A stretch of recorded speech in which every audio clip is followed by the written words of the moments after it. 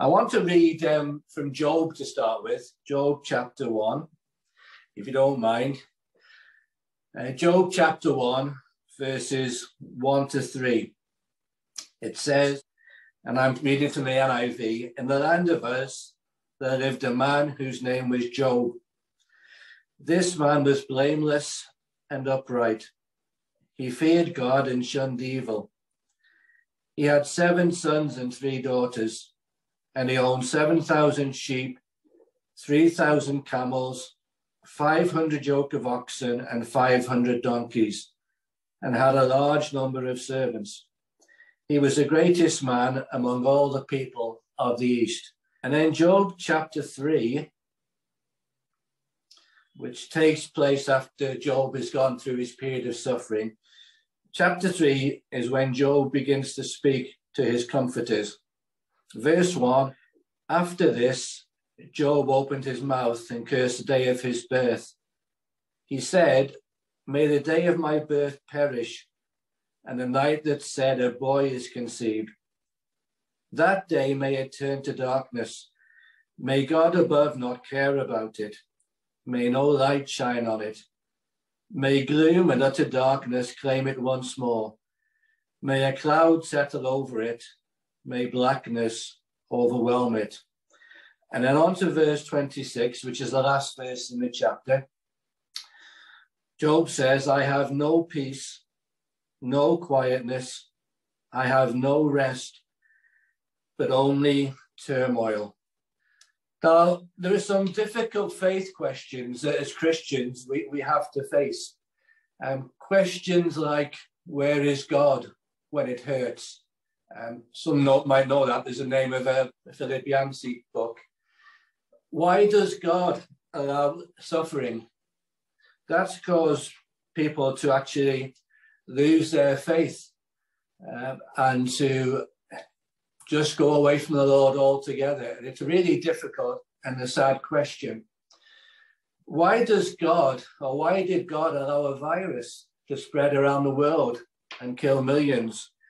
Last time I looked in the official figures, there are over 5 million, but I think it's nearer 15 million have died because of COVID. Why does God allow that? And the current one is, why doesn't God stop the war in Ukraine? These are the difficult questions that sometimes we have to face and try and come up with answers for, if it is at all possible to have an answer. We know full well from Scripture that God has told us that his ways are not our ways and his thoughts are not our thoughts. So in reality, we're not going to understand these things. But that doesn't seem to satisfy us at times, and we can end up disillusioned, distraught, doubting, and rejecting our faith. Now, I've got 2 of these questions, or types of questions I want to address today, depending on time. The first question is God unfair? And the second question, if I have time, is, does God care when we suffer? Now, I think they've got great significance for us today, which is why I'm asking, and which is why Job, the book of Job, is relevant for us today.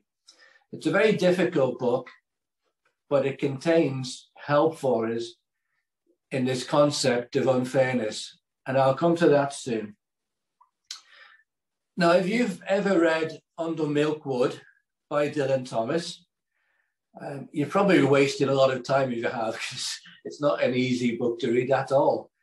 And I say that as a proud Welshman. He gives unusual names to some of his characters in that book.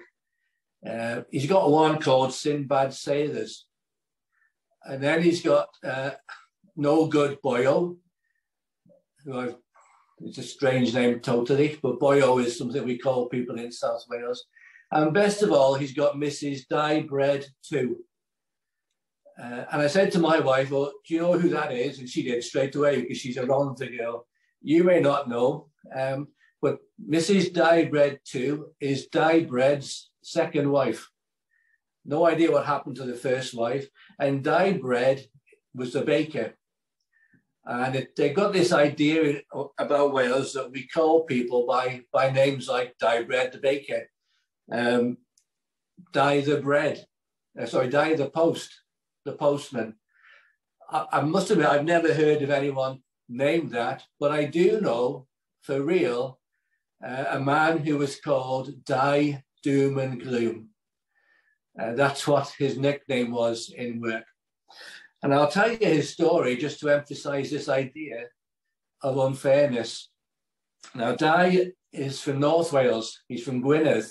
He grew up surrounded by the mountains near Bala Lake, a beautiful part of the country, the son of a Methodist minister.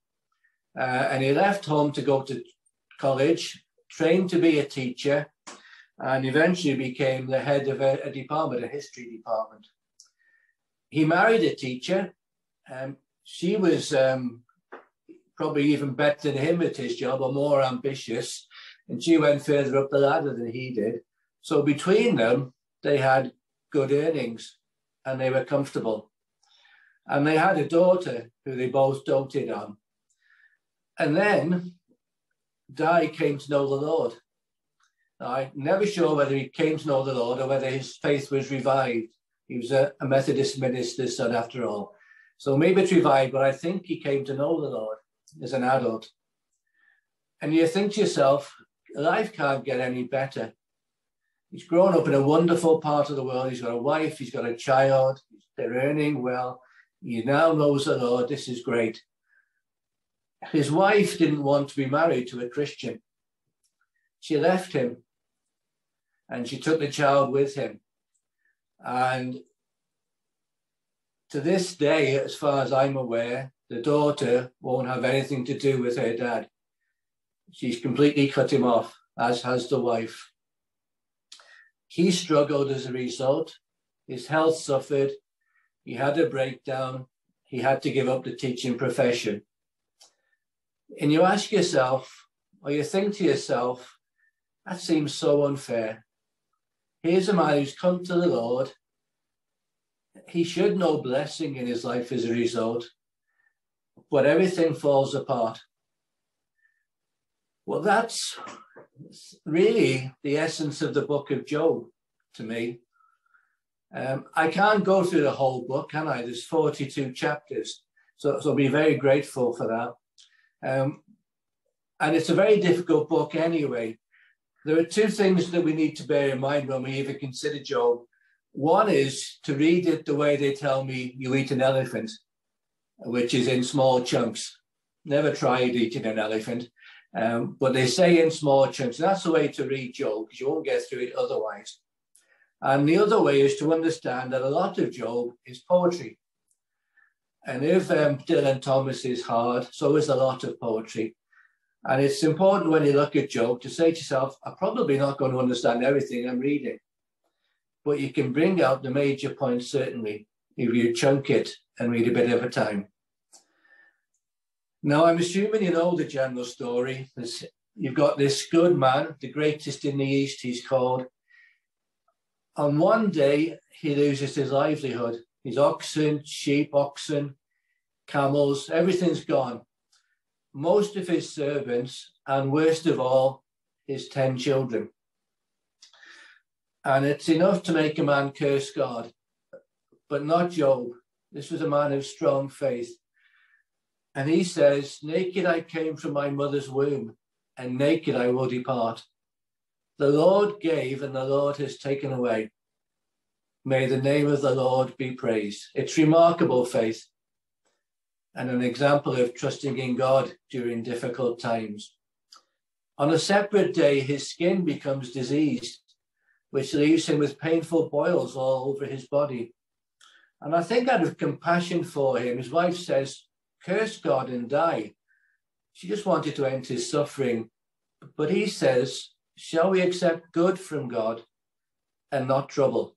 It's a remarkable word again, when you imagine the suffering that he's going through. If you read Job, those early chapters, you'll see him sitting in ashes, scraping himself to try and ease the pain. It's an awful thing, but he accepts it from God.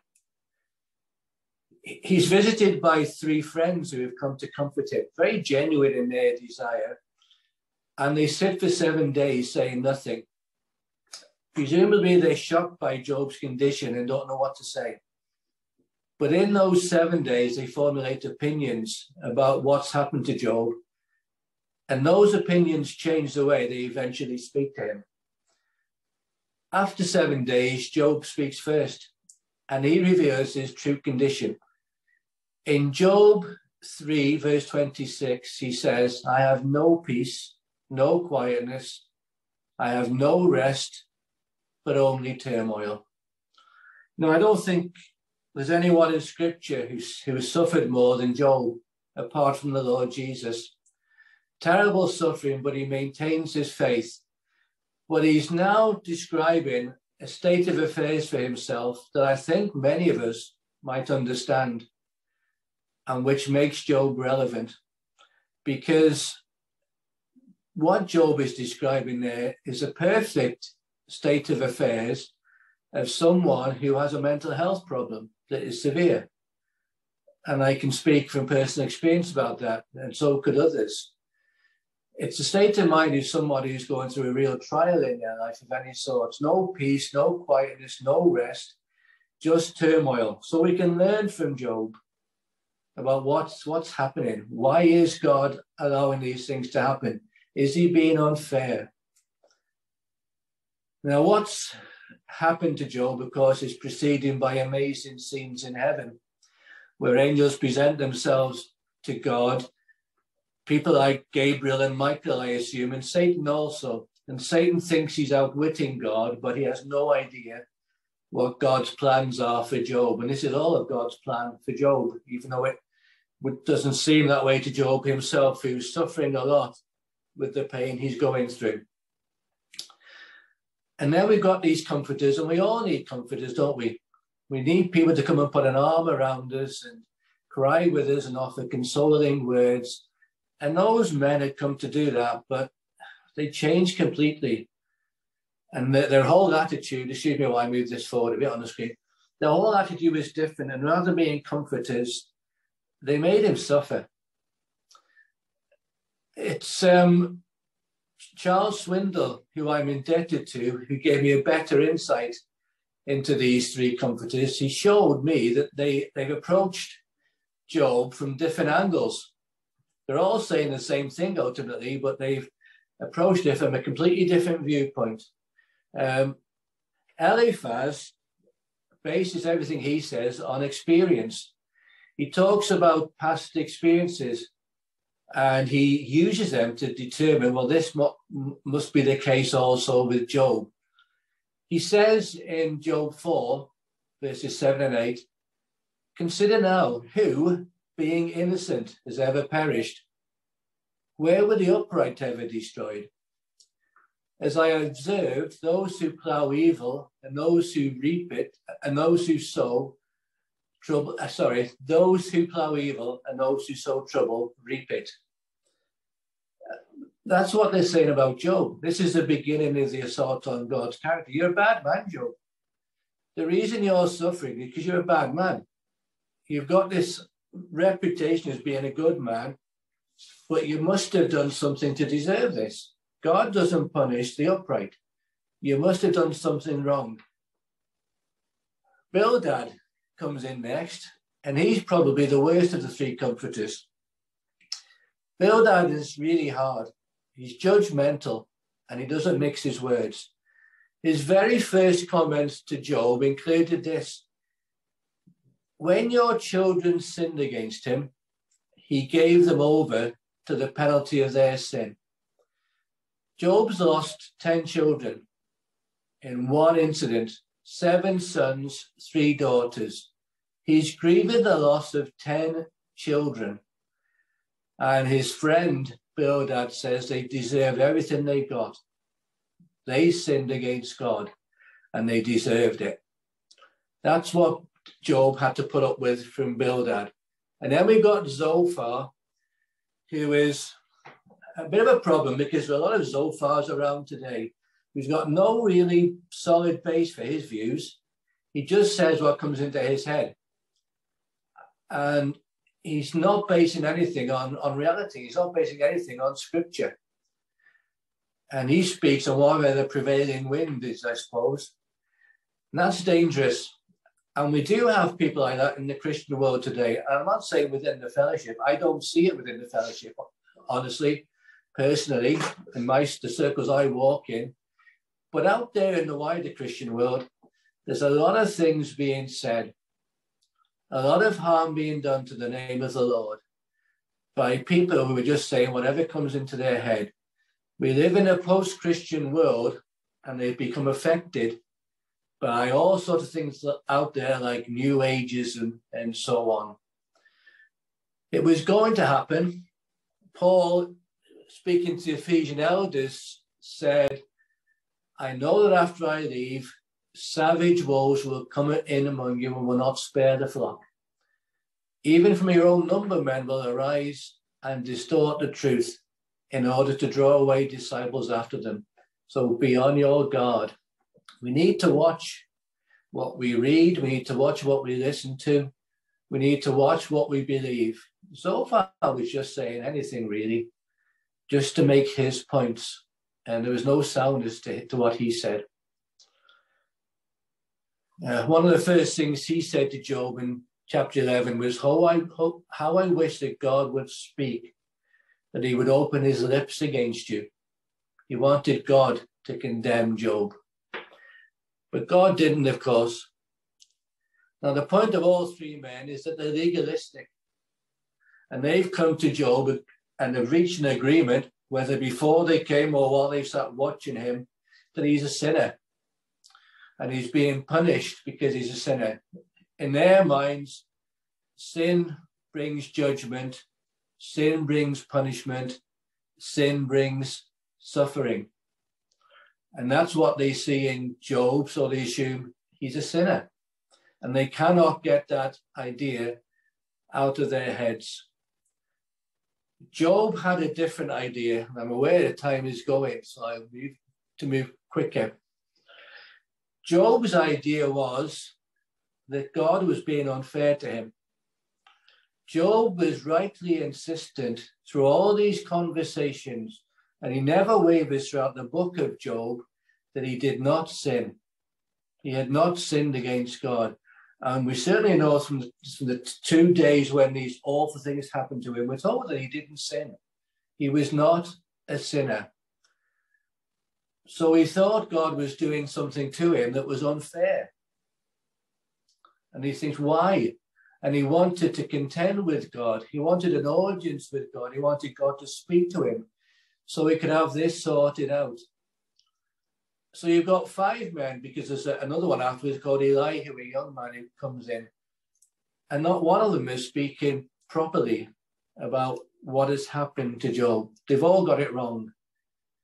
4 of them badly wrong. But Job just is misunderstanding, because he wasn't party to what happened in heaven. He knows nothing about that and what God is doing.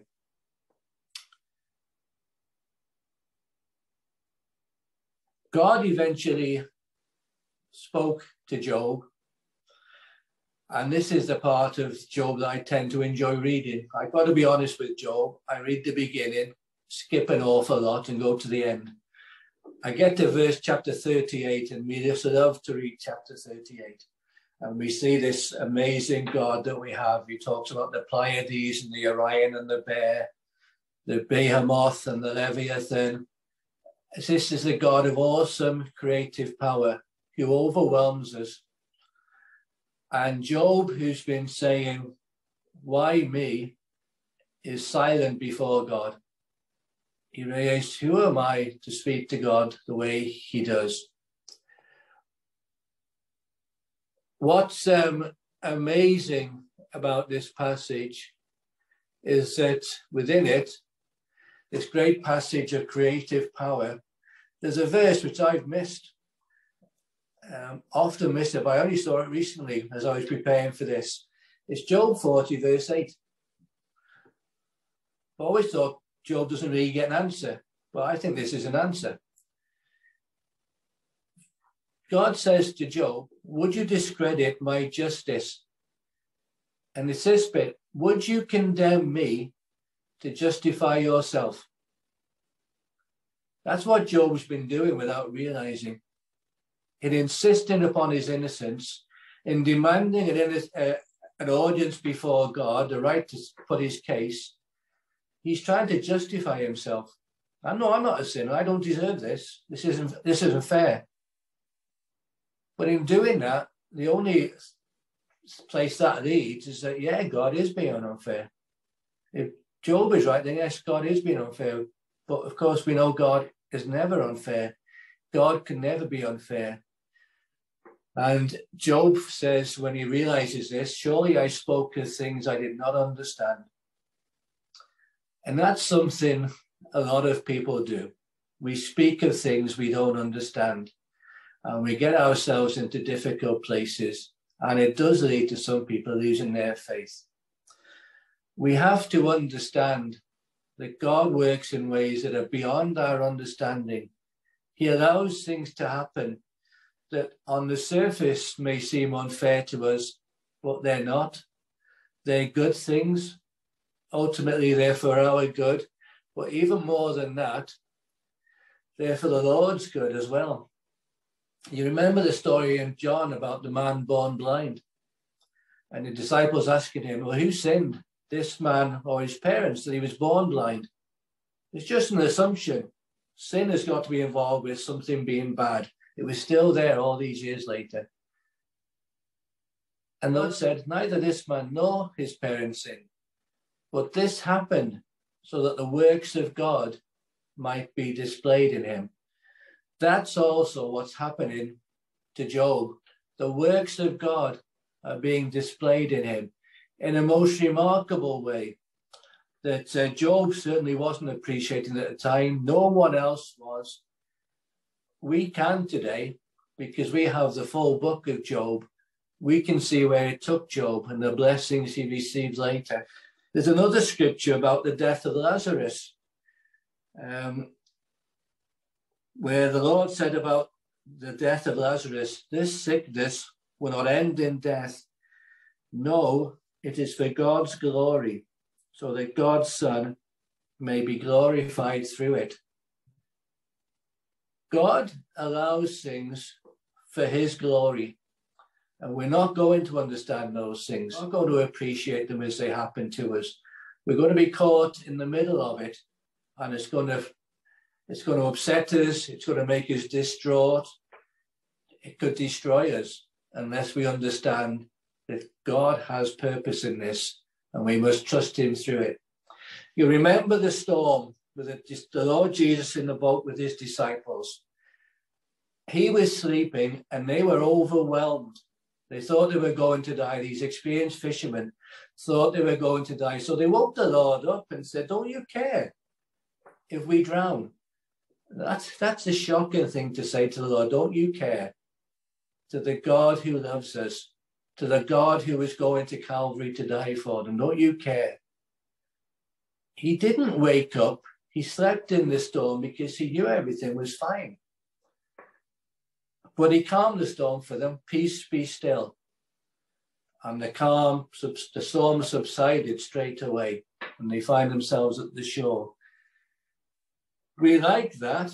We sing, Master, the tempest is raging. We love peace, be still. But the Lord chided them for their lack of faith. They were meant to go through that storm, you know. I'm convinced of that. I'm convinced they were meant to suffer it and come through the other end of it, trusting in the Lord. If he was asleep in the boat with them, they were okay. They didn't need to wake him up. They didn't need to cry out for his help. They didn't need to say, don't you care? They were safe. And he took them safely to the other side. And you and I will go through bad times in our lives. Each of us will do it at some point. And it will be many times, I think. And we'll want to cry out to God, please take this storm away. Please calm it. Please bring peace. Well, have you ever thought that maybe you're meant to pass through the storm? Maybe by passing through the storm, you bring glory to God and let him show his awesome wonders in your life. Of course, it's hard and painful and distressing, but the best thing might be to pass through the storm.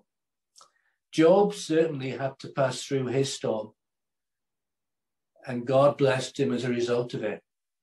He came to know his God better. He came to understand him better, to value him more.